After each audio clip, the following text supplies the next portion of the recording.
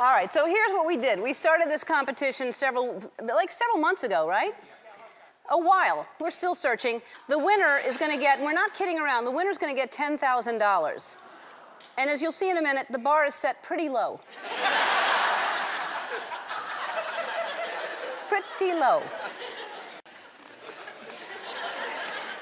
This comes from Kirsten from Canada.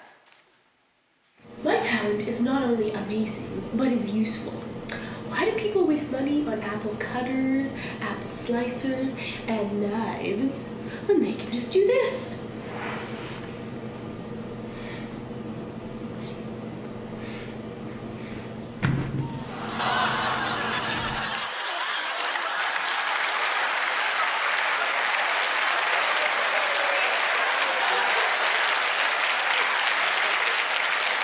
You know, I am sick of everyone saying American students aren't as smart as the Chinese.